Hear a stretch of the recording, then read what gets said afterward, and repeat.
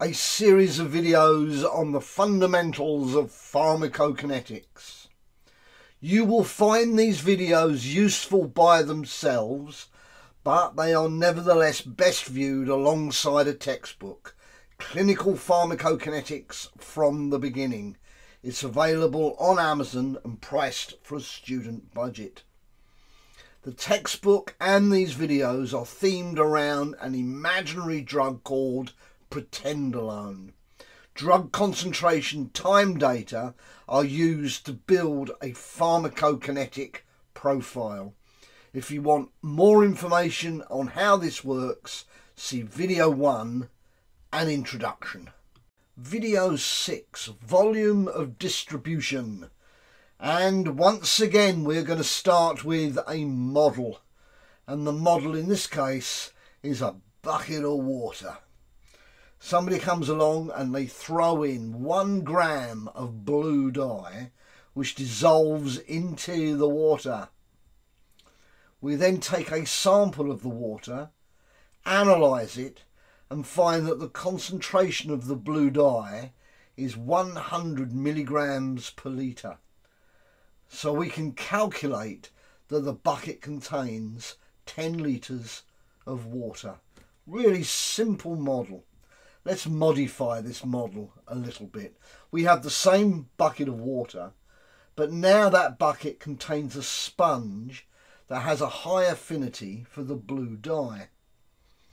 Once again, someone throws in 1 gram of blue dye into the bucket. It dissolves in the water, but now most of the dye goes into the sponge. So if we take a sample of the water, analyse it, we now find that the concentration of the blue dye is 10 milligrams per litre, and so the bucket appears to contain 100 litres of water. Of course, the bucket hasn't got any bigger. It just appears to contain 100 litres because the sponge has soaked up most of the dye. Let's translate our model into drug in plasma. Let's say we inject 2 milligrams of drug into an individual. We take a sample of plasma, analyse it, and find that the concentration is 540 nanograms of drug per milliliter of plasma. So we can calculate that 2 milligrams of drug apparently dissolved in 3.7 litres of plasma. That means that the apparent volume of distribution of that drug is 3.7 litres. And by coincidence, the body contains around 3.7 litres of plasma.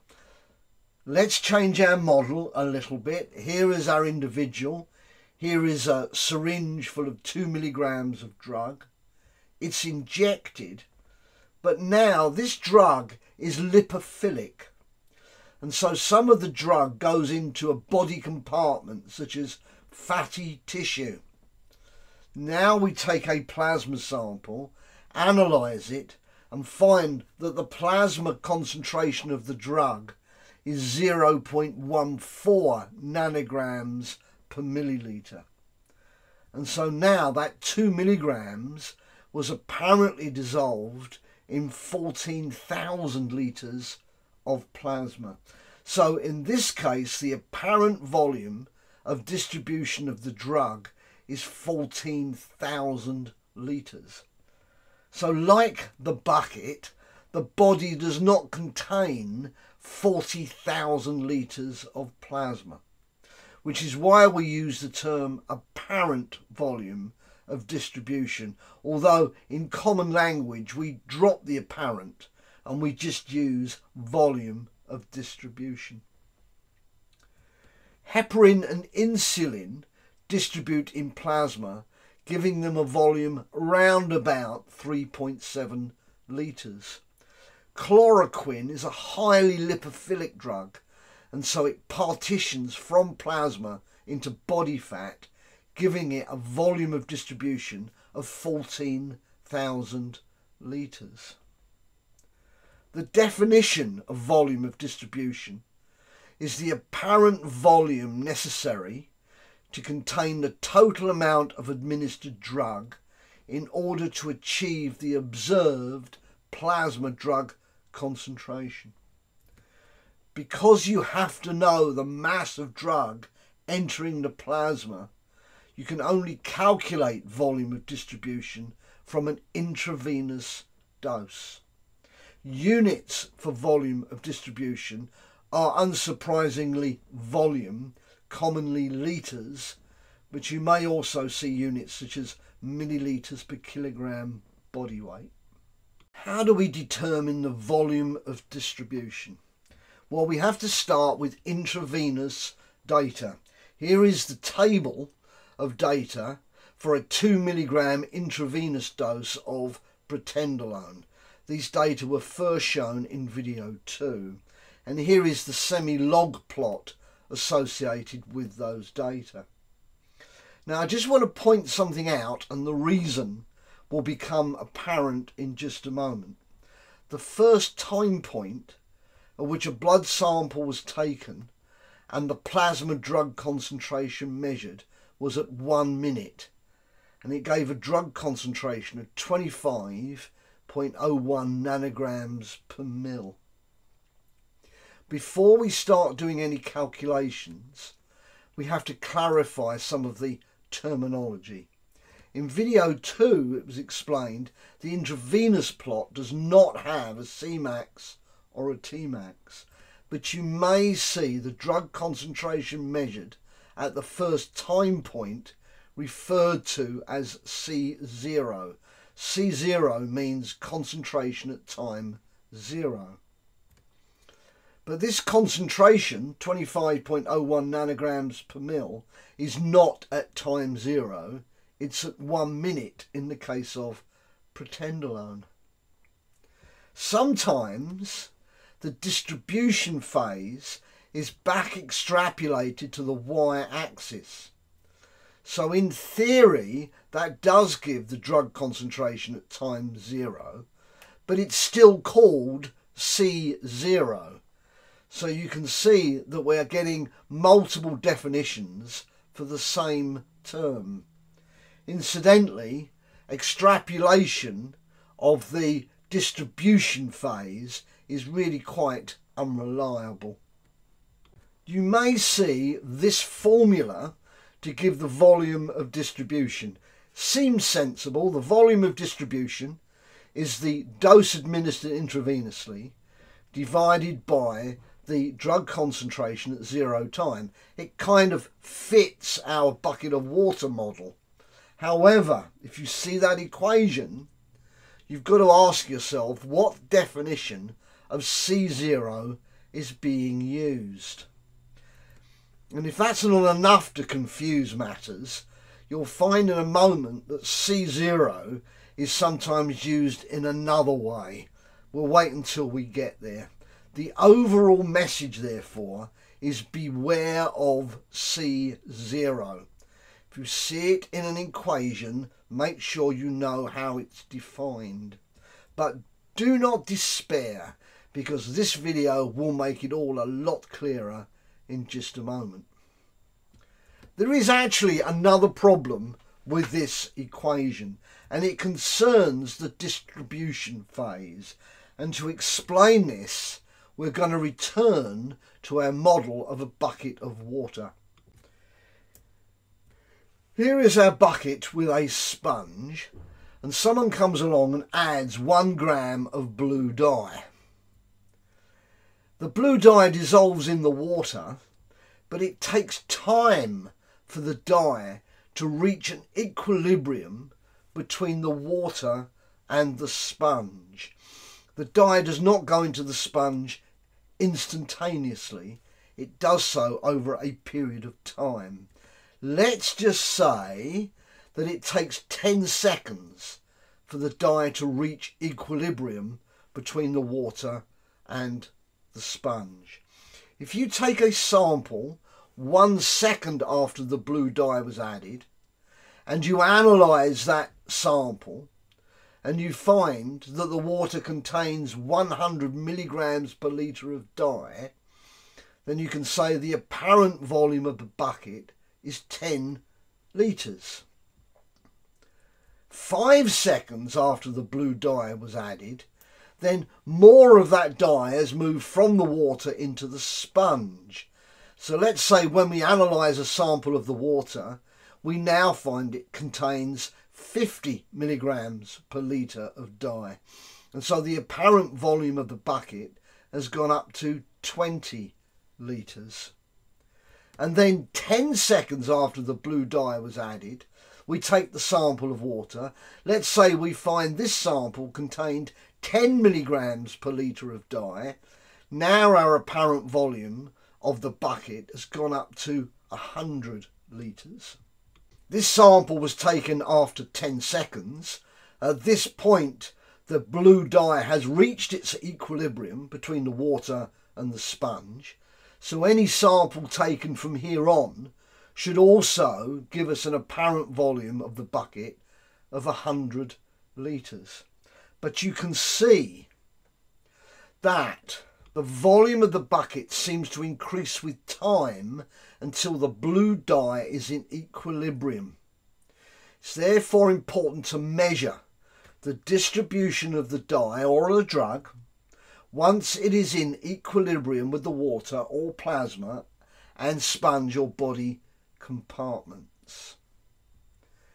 If we go to the plot of drug concentration versus time for the intravenous dose, where along that plot can we say the drug has reached equilibrium? The drug has reached equilibrium by the elimination phase. And so if we back extrapolate the elimination phase to the y-axis, that gives us the drug concentration at time 0 once the drug is in equilibrium between the plasma and the body compartments. Extrapolating back the elimination phase is relatively straightforward because it is a straight line on the semi-logarithmic plot. The drug concentration at time 0 on the y-axis is designated as C0 with brackets around the 0. Those brackets distinguish it from any other ambiguous use of C0. But please be careful, because the use of C0 with brackets around the 0 is not universal, and some people still use C0 to mean a back extrapolation from the elimination phase. So once again, beware of C0, and if you see it, be sure you know how it's defined. We can now use this equation. The volume of distribution is the intravenous dose divided by C0 with brackets around the 0. In theory, that is a valid method for calculating the volume of distribution. There is still a problem with that equation, because if significant elimination occurs during the distribution phase, that can introduce errors. The preferred equation for calculating volume of distribution is V equals the dose given intravenously divided by the corresponding AUC multiplied by the elimination rate constant. That equation is independent of the shape of the drug concentration time plot. That is why that equation is preferred. The equation is derived in the textbook. I'm not going to derive it here because it requires an understanding of another pharmacokinetic parameter that we haven't met yet. So I'll leave it here, and if you want to know where the equation comes from, then you can look it up in the textbook. for protenderone, a 2 milligram intravenous dose gave an AUC of 91 nanograms per mil times hours. That was in video 4. We know that the elimination rate constant for protenderone is 0.122 per hour. That was in video 3A. So if we pop the values into the equation, we get a volume of distribution of 180 litres. So we can say that the volume of distribution for protenderone is 180 litres. In practice, that means if you injected, shall we say, 10 milligrams of protenderone, then the expected plasma concentration, once the drug was in equilibrium, would be 55.5 nanograms per mil. With a volume of distribution of 180 litres, clearly protenderone is partitioning out of the plasma into some other body compartment or compartments. But from the value of the volume of distribution alone, there's no information as to where that drug goes. Now I think you can see that volume of distribution is a little bit more complicated than that first model with the bucket of water might have suggested, and there are other aspects to volume of distribution that we've not covered in the video.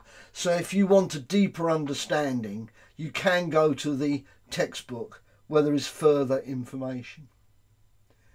In the next video, we're going to look at another pharmacokinetic parameter that needs an intravenous administration, and that is clearance.